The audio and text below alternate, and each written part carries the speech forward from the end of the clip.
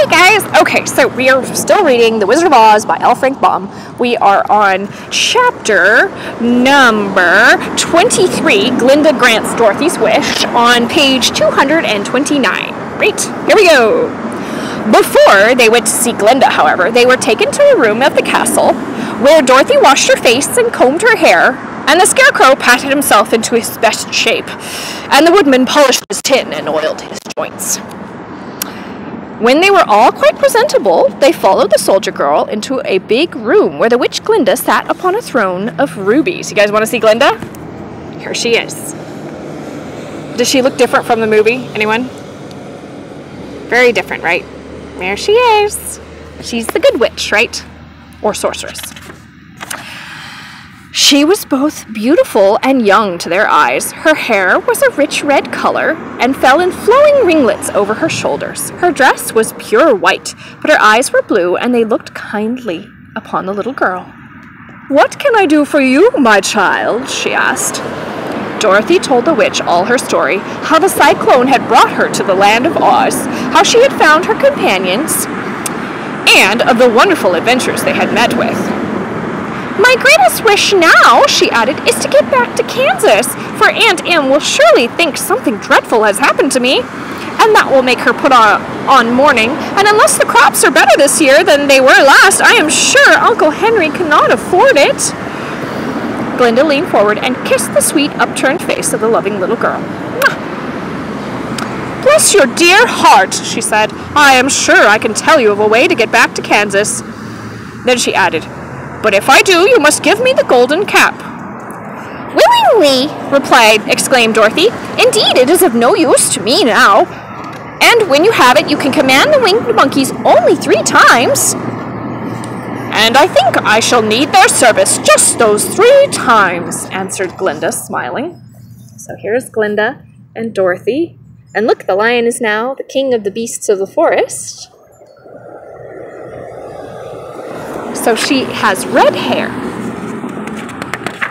just like the land that she rules. Dorothy then gave her the golden cap, and the witch said to the Scarecrow, "What will you do when Dorothy has left us?"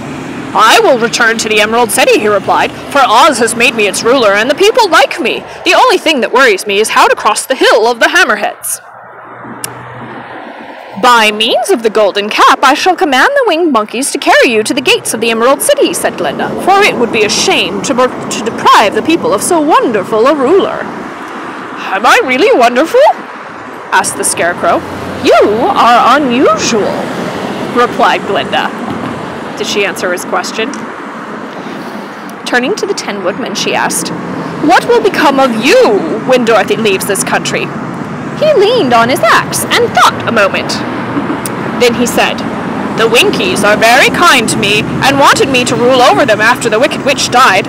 I am fond of the Winkies, and if I could get back again to the country of the West, I should like nothing better than to rule over them forever." "My second command to the winged monkeys," said Glinda, "will be that they carry you safely to the land of the Winkies. Your brains may not be so large to look at as those of the Scarecrow, but you really are brighter than he is, when you are well polished. And I am sure you will rule the Winkies wisely and well."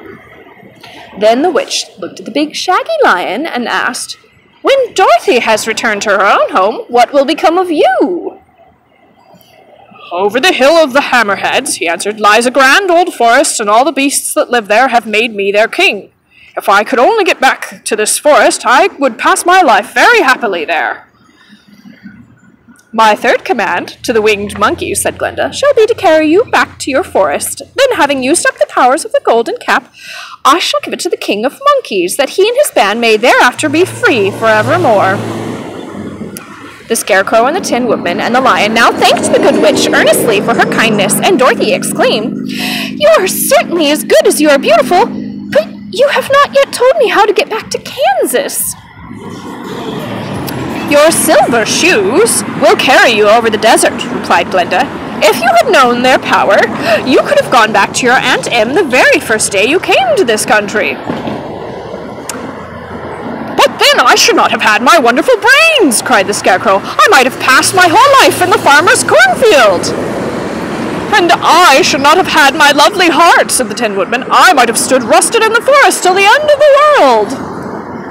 "And I should have lived a coward forever," declared the Lion, "and no beast in all the forest would have had a good word to say about me."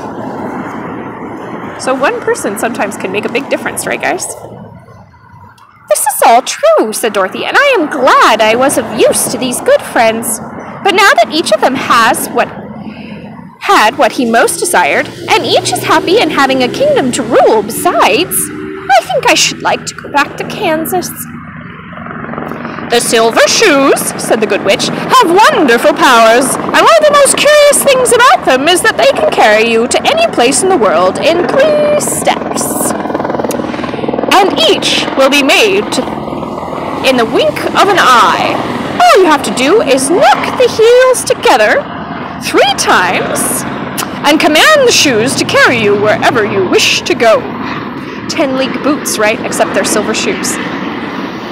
"If that is so," said the child joyfully, "I will ask them to carry me back to Kansas at once." She threw her arms around the Lion's neck and kissed him, patting his big head tenderly. Then she kissed the Tin Woodman, who was weeping away in a way most dangerous to his joints. But she hugged the soft, stuffed body of the Scarecrow in her arms instead of kissing his painted face, and found she was crying herself at this sorrowful parting from her loving comrades.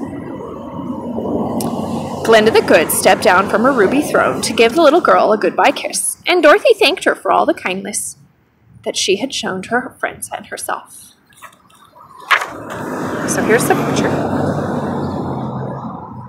They're all saying goodbye.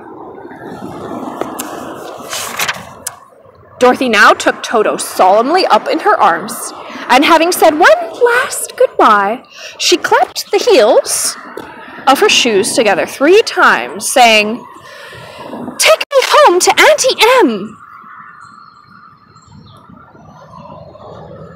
Instantly, she was whirling through the air so swiftly that all she could see or feel was the wind whistling past her ears.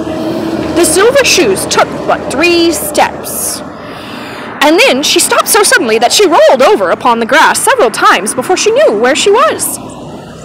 At length, however, she sat up and looked around her. "Good gracious!" she cried, for she was sitting on the broad Kansas prairie. And just before her was the new farmhouse Uncle Henry built after the cyclone had carried away the old one. Uncle Henry was milking the cows in the barnyard, and Toto had jumped out of her arms and was running towards the barn, barking joyously. Ruff, ruff, ruff. Dorothy stood up and found she was in her stocking feet, for the silver shoes had fallen off in her flight through the air and were lost forever in the desert. And that, on page 236, is the end of Dorothy's Glinda Glance Dorothy's Witch, which is the 23rd chapter of The Wizard of Oz by L. Frank Baum. All right, guys, more later. Bye for now.